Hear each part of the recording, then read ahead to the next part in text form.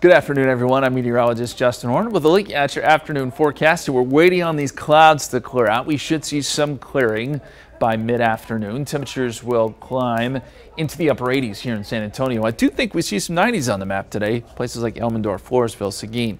Especially up around New Braunfels, San Marcos, where we see more sun, those temperatures will jump up some.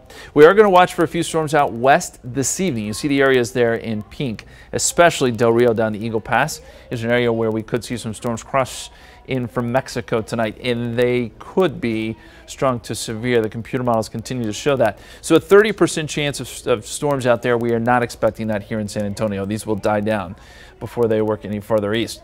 Morning clouds and drizzle tomorrow morning, then a 20% chance for shower or storm tomorrow afternoon and tomorrow evening. A little better chance on Thursday. Another frontal boundary works in, at least gets close enough to us to generate some showers and storms. We'll have to watch for a couple strong ones on Thursday too.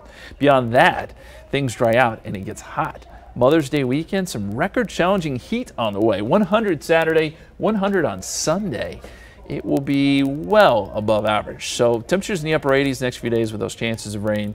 Then the temperatures crank up on Friday and we jump into the triple digits this weekend before cooling down a little bit on